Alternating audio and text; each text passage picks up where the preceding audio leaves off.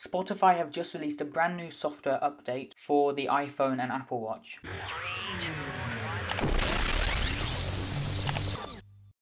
So in this new update, what you can do is use Siri on your Apple Watch to control Spotify on your iPhone. So the way this works is, all you have to do is say, "Hey Siri, play Dancing with a Stranger by Sam Smith on Spotify." So you put the "on Spotify" at the very end, and then it should play the song. So as you can hear, it is definitely playing the song. And there you go, just a quick little update there. Well, it's showing that by just adding the phrase "on Spotify" at the end of your music command to Siri, you can control your song to your iPhone.